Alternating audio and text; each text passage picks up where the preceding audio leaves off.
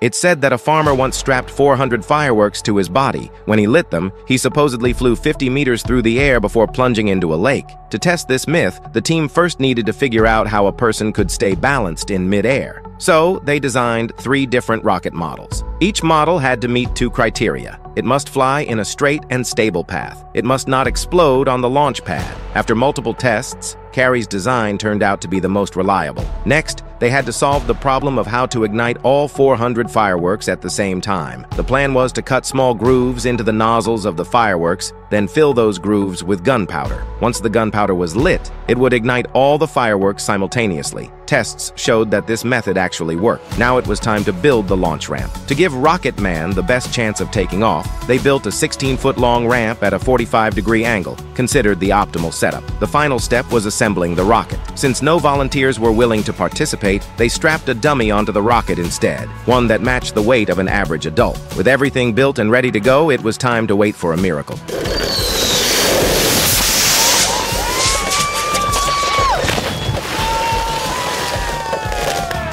As soon as the rocket left the launch pad, its flight path quickly veered off course. It flipped twice in the air before crashing into the lake. It definitely didn't fly the 50 meters claimed in the legend. So, the myth was officially busted.